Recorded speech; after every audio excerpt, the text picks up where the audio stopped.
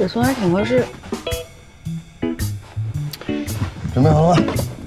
走。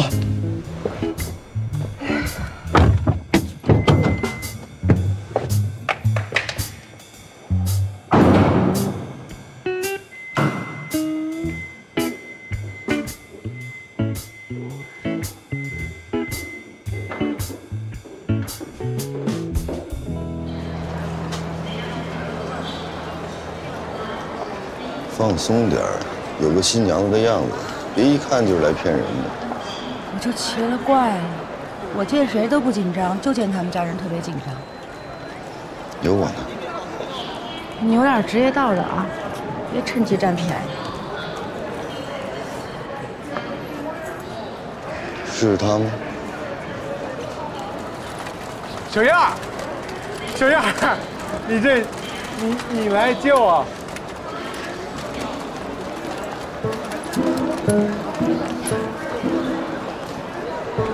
燕儿，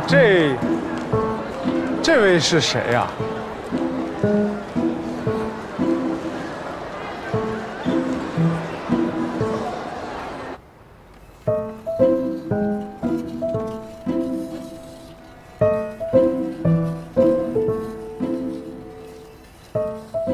不是你谁呀？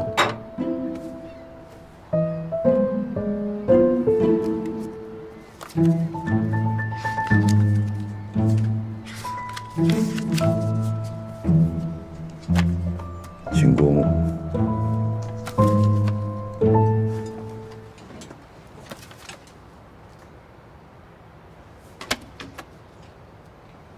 回答一下你刚才那问题啊，我是温如雪的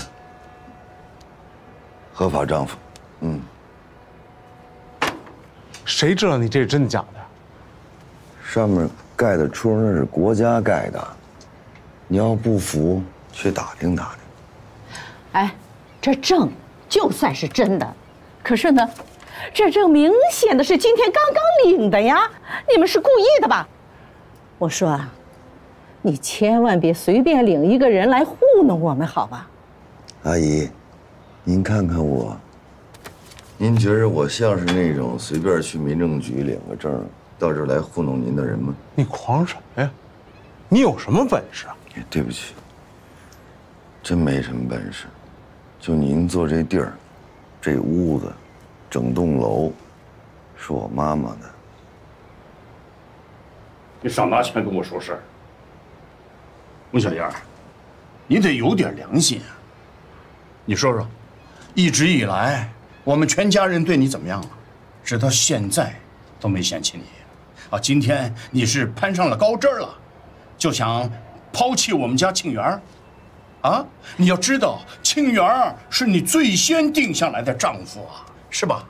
哎，这件事情，我们家早就和你们都说清楚了，婚约也都解了的。解什么解啊？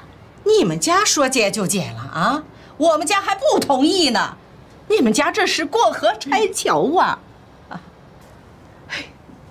难为我们庆元儿，这痴情一片，苦苦等了你这么多年。你们说甩就甩了啊！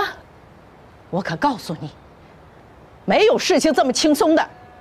哎，咱们那规定啊，这订了婚，你们就是两口子了。你现在又结婚，那就是重婚罪。是啊，小燕儿，你想想，你这是犯了重婚罪呀！叔叔阿姨，我都这么大了，你们还想吓唬我呢？当年你们就是拿我外公病重冲袭可以救他的命来逼我订的这个婚，对吧？当然，我依然很感谢那些年你们对我们家的帮助。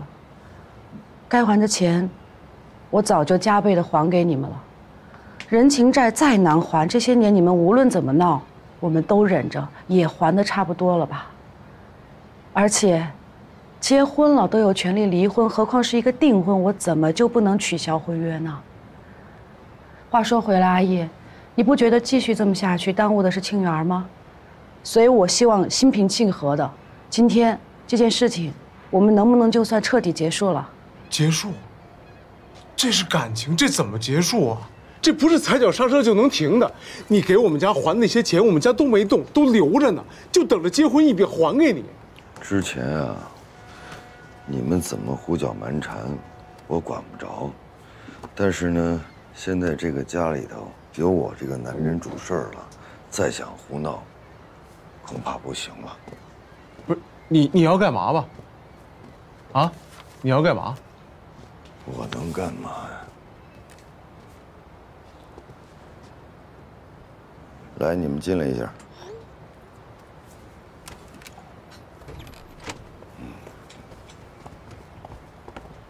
都来了哈，给你们介绍一下，这几位呢是专门给你们请的律师，有什么不甘心的，尽管找他们，但是不能再打扰我们家温如雪了。你吓唬谁呢？我们家就请不起律师了，是不是妈？是不是？看看隔壁楼盘去。哎，你干嘛去？哎，你去哪儿啊？哎，住手！哎，小丫，有什么事情跟我说。小伙子，真是太谢谢你了，这次真的希望到头了。阿姨，交给我处理吧。好。这楼这是你们家的？有瞎编的。你要到楼上房间用餐吗？不用了，里边那些人啊，好吃好喝的照顾着，完了事儿赶紧送走。好，明白。哎，下面那条江是你家的不？就那一小段。吹牛吧你，小丫。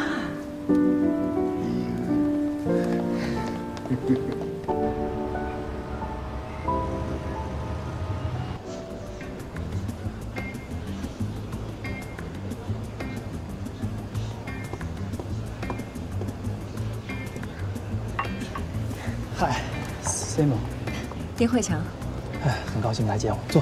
谢谢。哎，听说你在郊区度假，不好意思啊，这么着急让你赶回来。啊，没事。其实猎头找我的时候，我跟他说了，我没有跳槽的打算，但我实在没有忍住好奇心，想要知道这么着急找我的是一个什么样的酒店。怎么样，没有让你失望吧？久仰Gary大名，我之前出国的时候住过。但没有想到真开到上海来了。上海是国际性大都市，怎么可能没有Gary地盘嘛？不过你们微做的非常优秀，但是Gary毕竟不是一个档次的。我这个人说话比较直，希望你别介意啊。啊，没关系的，我就是挺好奇你们怎么会找我。我相信Gary找人之前应该已经做过一个细致的调查。那您应该知道，我不久前才刚出了一个大错。你是说酷艺的事儿？我知道，猎头说了。我是觉得嘛，错误谁都可能会犯。我最看重的就是你处理危机的能力。这次我们招的是公关部经理，也就相当于你们无为的市场部和销售部的职能总和。如果你愿意，就意味着自动升职。薪酬待遇方面嘛，那就自然不必说了。怎么？你还有什么疑虑吗？啊，不怕您笑话。其实我从毕业开始，一直就在微工作。我对于职场所有的认知，以及工作理念都来自于那里。我对微有感情。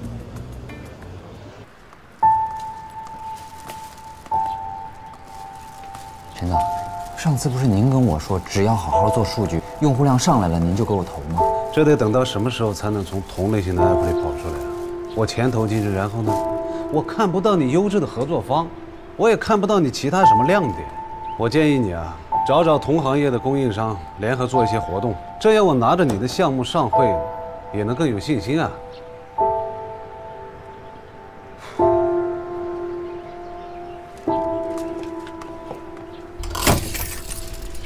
我回来了。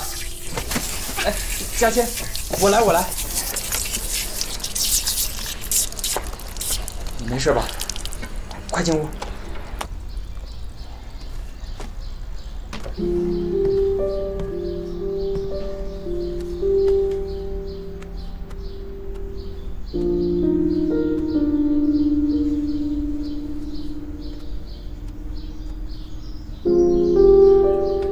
最近辛苦你了，宝宝。你那个投资人见得怎么样了？挺好的呀，就是说让咱们多出点点子，弄出自己的特色。那就是又没谈成，还要再等呗。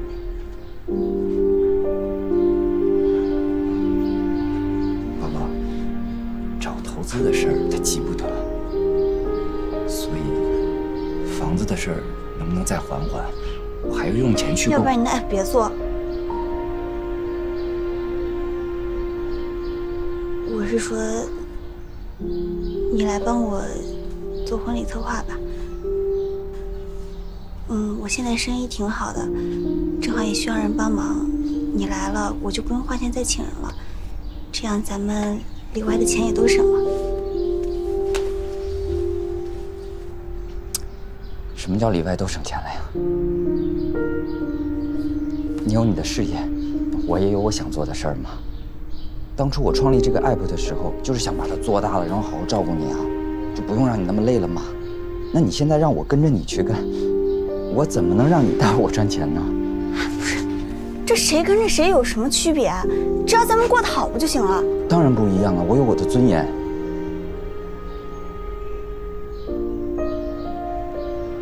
反正让老婆养，我接受不了。刘珂，我以前觉得你是个理智又冷静的人，你现在怎么变得跟小孩一样？你那 app 上花的钱还少吗？你再那么瘦下去，咱们连饭都吃不起了。够了！都怪我没本事，是我拖累了你，对不起。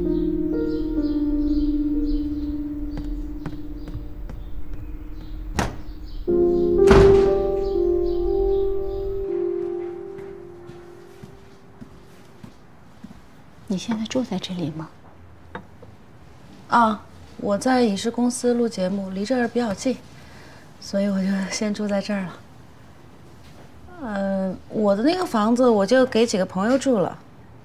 您要是想看的话，吃完饭我带您过去看看。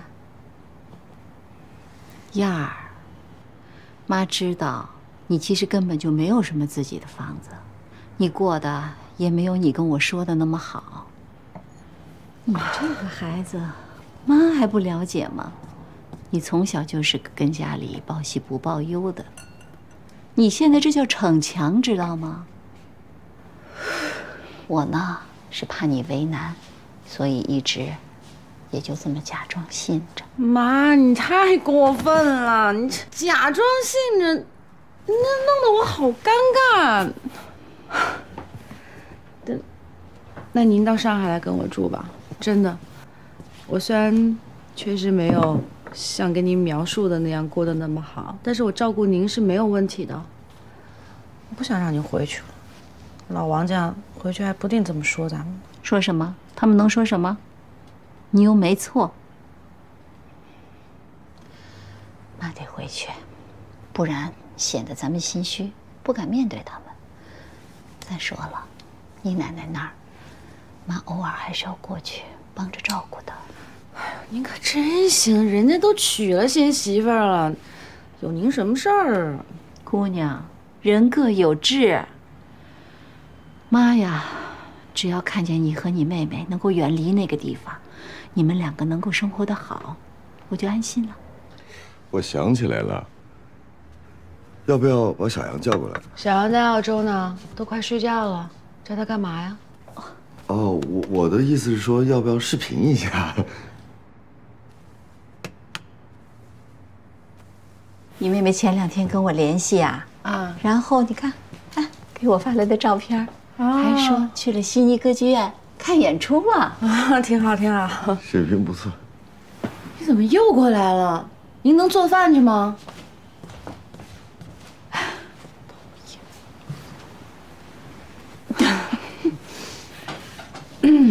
妈呀，这辈子就这样了，所以我所有的希望都放在你们姐妹2个身上。你呢，这么多年，除了要管好自己，还照顾我和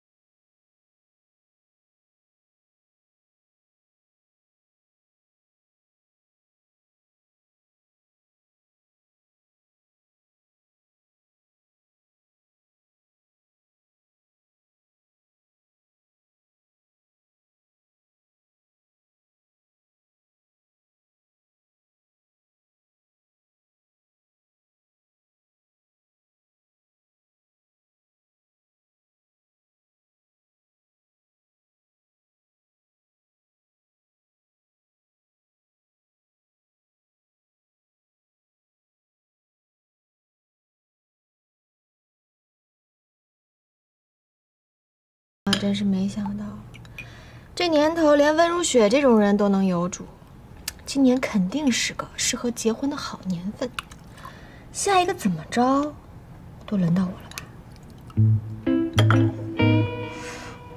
我姐就这么的结婚了？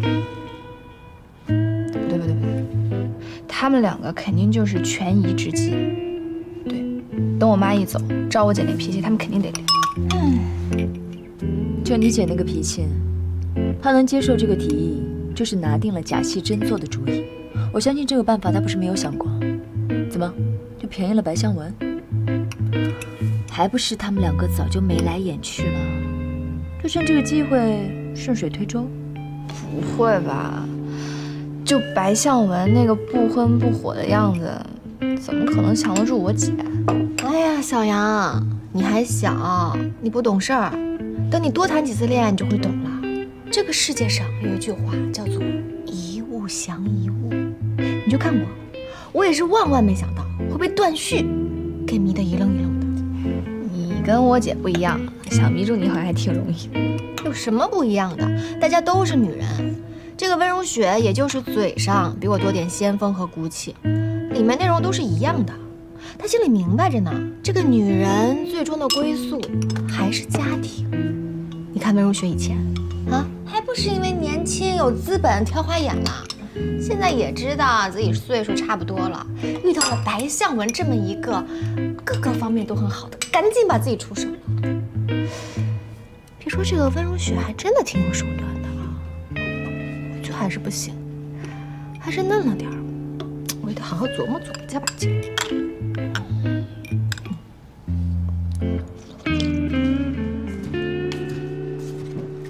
别忙了，去奶奶那儿休息吧。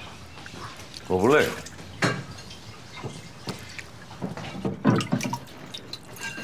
我出去一趟啊。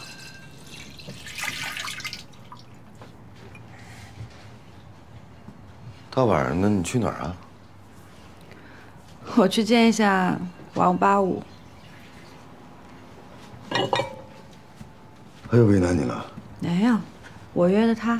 不是好不容易摆平的，你又找找他干嘛呢？这个王八五吧，真的是个好人。我以前不敢见他，是我心虚，我老觉得我欠了他什么，不知道怎么面对他。既然您老人家帮我开了个头，这个尾还得我自己来收。我陪你去。不用，我自己去就行。但如果你不累的话，我想请你帮个忙。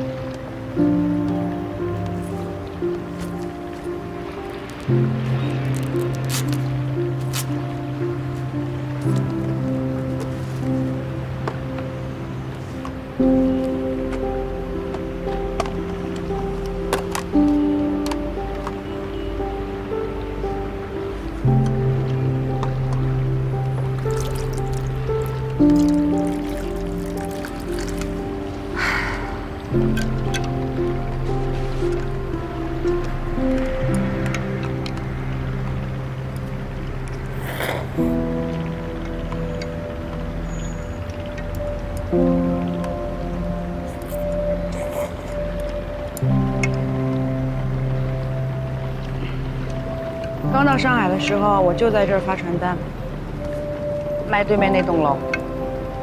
每天下班以后呢，我就在附近的超市买个打折的包子或者是盒饭，就坐在这儿吃完，然后坐最后一班公交车，回到我租的那个像鸽子笼一样的地方。听起来是不是很惨啊？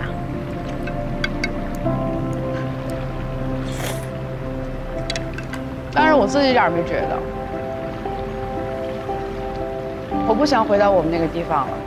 我只要能留在这儿，看什么我都不觉得苦，因为我喜欢上海，我会觉得这个地方时时刻刻充满了希望。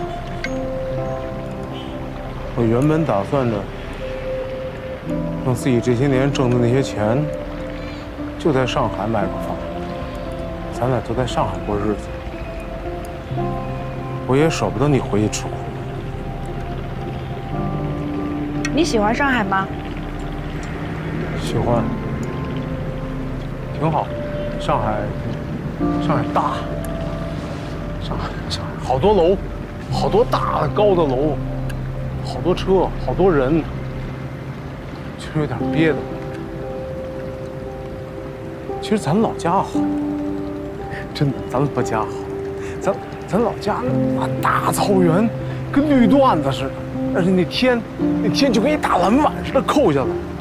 好多那云彩，大坨大坨的白云就站在碗边上、碗顶上，那风一吹过来，各种颜色的绿一浪一浪的就滚过去。你找一坡往上一站，这一边是牛，那边一群羊，风一拍过来，一股羊骚味儿，心里敞亮。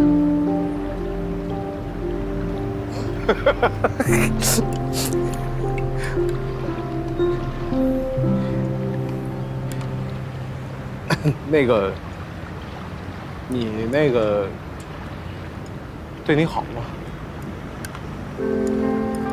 我也不知道以你的标准，什么叫好。我觉得挺好，我跟他在一块儿，心里挺安静的。我之前交过好多男朋友。好。1、2只手肯定数不过来的，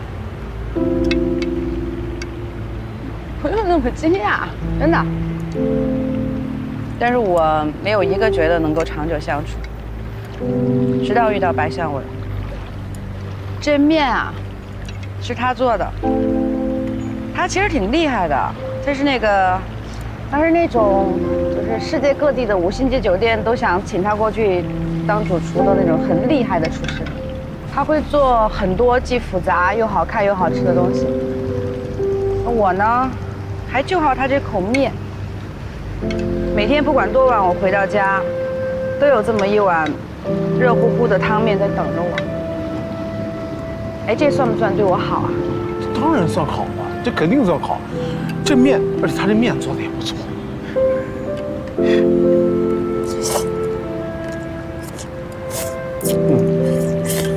也奇怪了，好多在我自己这儿都不太能过得去的事儿吧，他都能轻描淡写的就接受了，而且他总能安慰到我。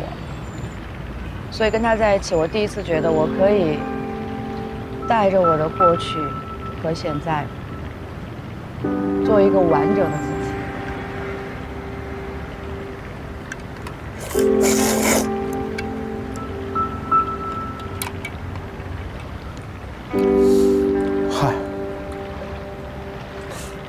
其实我也知道咱俩不是一条路上的人。你看咱俩穿的衣裳，他就过不到一块儿。这幸亏没进一个门。可是你也知道咱老家的人，7大姑8大姨、2舅妈呀、叔叔大爷，见着我整天就在那问：“你媳妇儿什么时候回来呀？你什么时候接媳妇儿过门啊？你什么时候从上海把她接回来啊？”我心里那么气，我结婚关你们什么事？不过我心里也就在那儿发狠，一定要把我媳妇儿从上海接回来，一定在老家风风光光办个大婚礼。我心里其实压得慌，满脑子想的都是怎么把你从上海骗也好，还是接也好，给弄回来。我就没想幸福这档子事儿。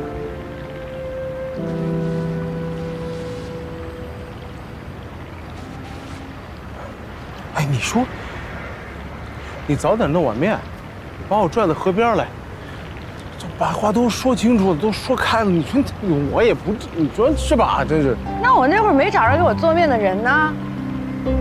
再说了，你怕我？你觉得我不怕你啊？我很怕见你啊！我一见你，我就莫名其妙觉得不知道哪来的内疚感，然后又烦你，又觉得跟你说话也说不明白，对你又弹琴。没结这个婚，我今天也没这底气。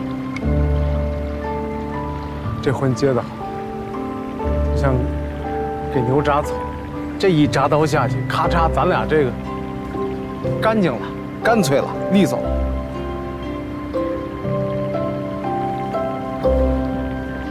不过你那姓白的那个白，行，是个爷们儿，能把你娶了不简单。哎，有功夫回老家，你把他带上，我跟他喝一顿。不过他上海人，你知道上海男人喝酒吧，就那个那么小的小瓶啤酒，还一醉方休，喝半天还那么，真省酒。哎，你说他要是到了咱们老家，我这口白的没喝完，他就出在桌子底下去了。王胖子，我小时候怎么没发现你嘴还挺损的呢？哈，不是，那真省酒。话也说回来了，这一到晚上了，他就算出了门，你这当老娘们儿，你在家里面你也不操心，也不担心，不是吗？好事。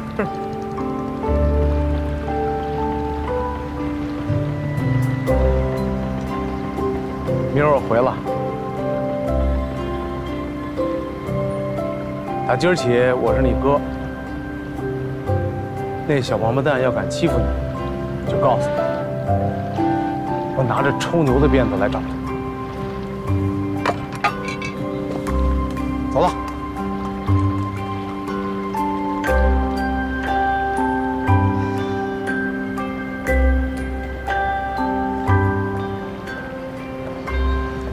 回头告诉你这位朋友啊，酒钱我出，让他有多大本事使出来，让他见识见识我们上海男人的酒量。哎，你不吹牛能不能死？你看他那坨儿底里仨，酒量也是你仨，能不能不要自取其辱啊？回家吧。不都说了，你不来的吗？我一个人在家害怕。那你之前这30多年怎么活过来的？走吧。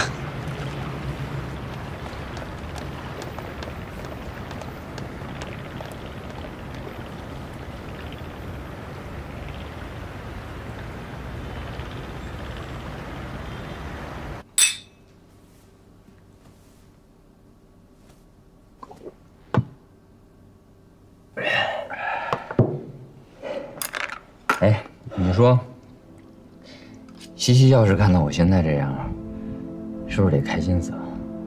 网上不是有一句话吗？叫“不作就不会死”，说的就是我吧？你不是后悔跟他分开了吧？后悔？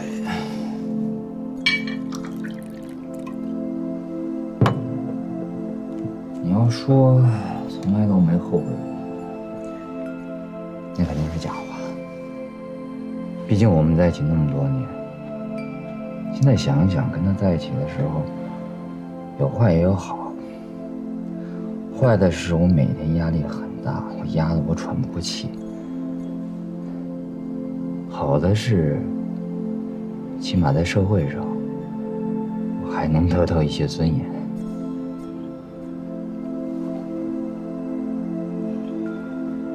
刘科，不是，今天你就别教训我了，行吗？我都什么样了？今天的我只能听到好话和好消息，其他的咱就放在酒里，行吗？好。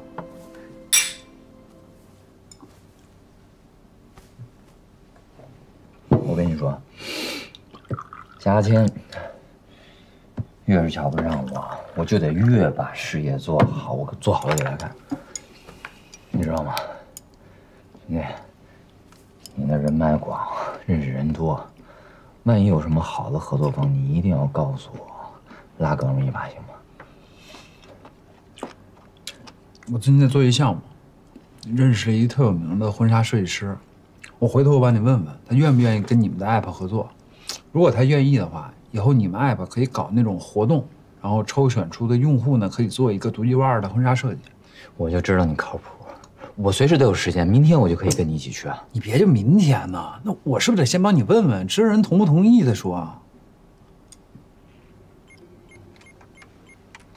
谁呀？谁呀？谁 ？Surprise！ 哎，那个家里没啤酒了，咱买点啤酒。哎呀，干嘛先吃外卖？你干嘛那么紧张啊，段旭？屋子里藏女人，对不对？你还不……我看看是谁。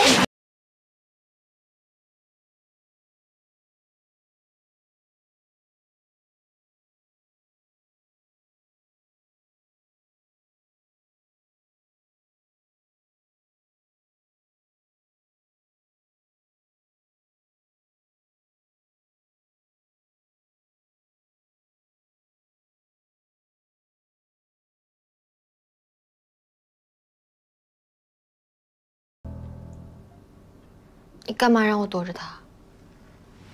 我们有什么见不得人的？不是这个意思，就他最近已经很背了。他背是他的事情，跟我有什么关系啊？既然我们已经在一起了，你就应该站在我这边啊。我怎么就没站在你这边啊？你朋友那边怎么样了？你怎么过来了？不用陪他吗？人家哪还需要我陪呀？这个世界上，只有我才是最可怜的人。人家已经跟白向文领证了。温如雪结婚了？对呀，连温如雪这样的人都结婚了，而我还没有嫁出去。哦，你买的什么吃的？哎呀，不要转移话题。你说，关于结婚这件事情，你怎么想的？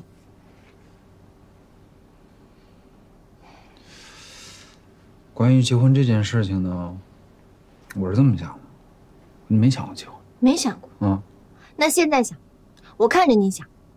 既然我们两个已经在一起了，结婚就是一件必然的事情啊。结婚为什么是一件必然的事情？结婚为什么不是必然的事情？谈恋爱不就是为了结婚吗？那谈恋爱是谈恋爱，对不对？那有的人他就不结婚，两个人谈一辈子的恋爱呢，多浪漫啊！浪漫什么呀？就是不想负责任。随随便便就分手了，我们女生一点保障都没有。那结婚就有保障了。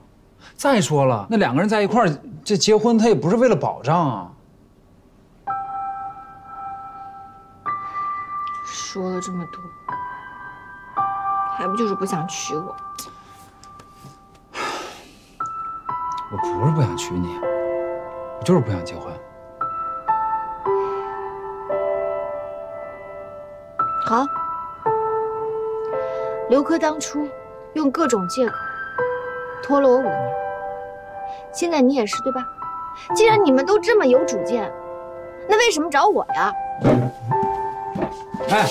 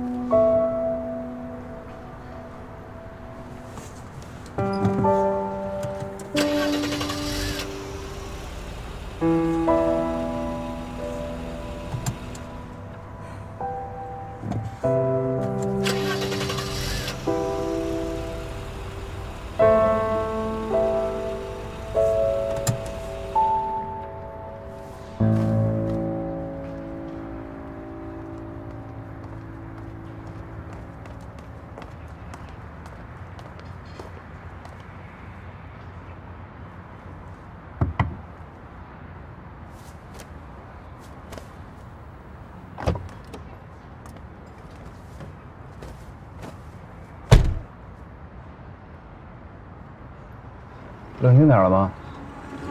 你怎么知道我还没走啊？哎呀，好不容易来一趟，说走就走，不像你性格呀。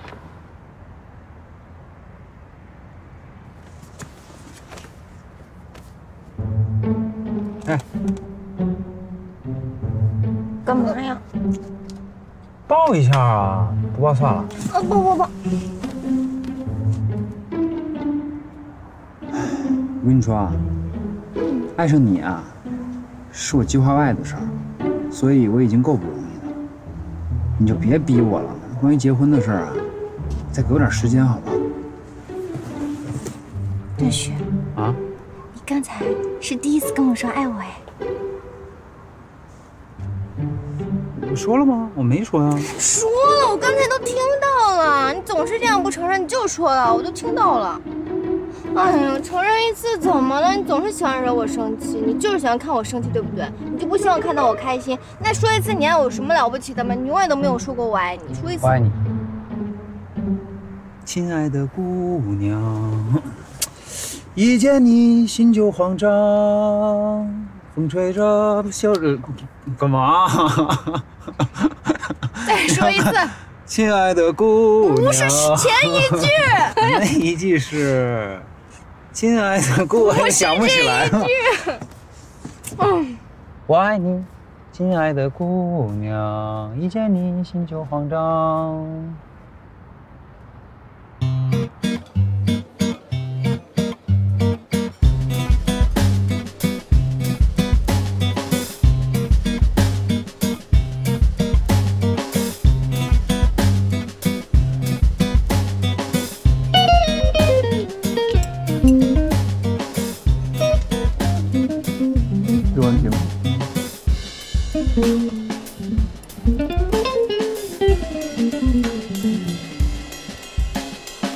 这个一般，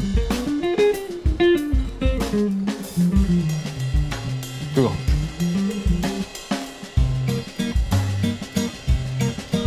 当心！你好，有什么需要帮助的？不好意思啊，不小心按到了。没关系，祝你入住愉快。不好意思。恒温游泳池，水温保持在26到28度。这个是我们的一个豪华套房，两位可以参观一下。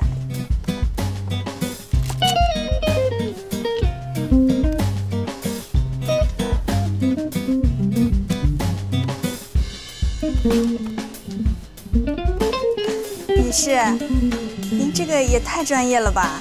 我太太她有洁癖，在家里也这样。不好意思。里面是卧室，两位进去参观一下吧。请。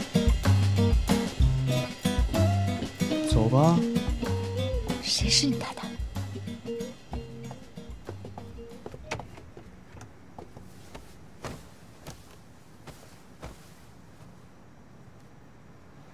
那个，你们这个房间多少钱一晚上？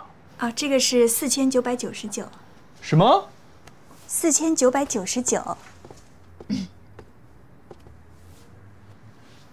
哦，还行啊，挺便宜的倒是。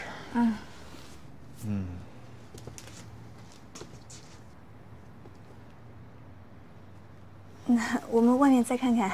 啊，行。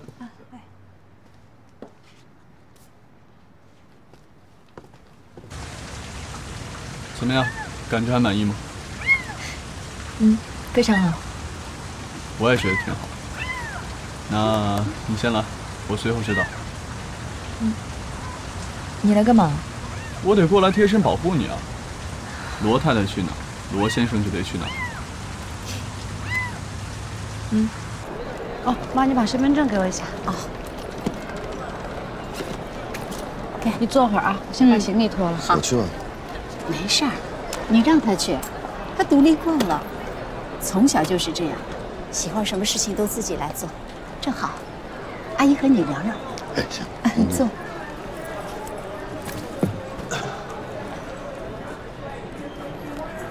我知道，你是为了帮我们家忙才和我女儿结婚的。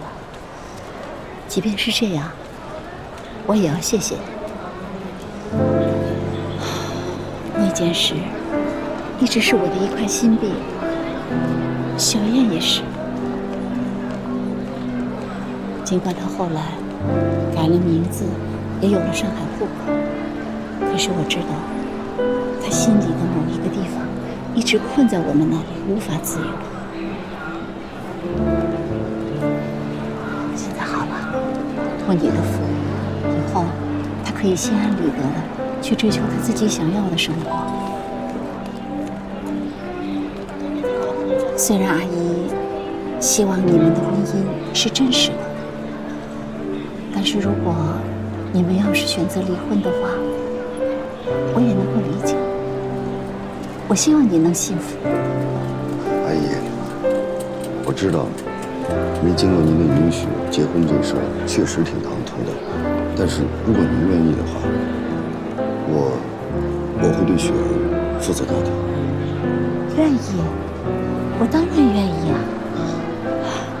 当然，也要看我女儿她自己的决定。如果她选择和你在一起，我会郑重的把她托付给你。这孩子心里苦，你以后要好好保护他，不要让他再受任何伤害。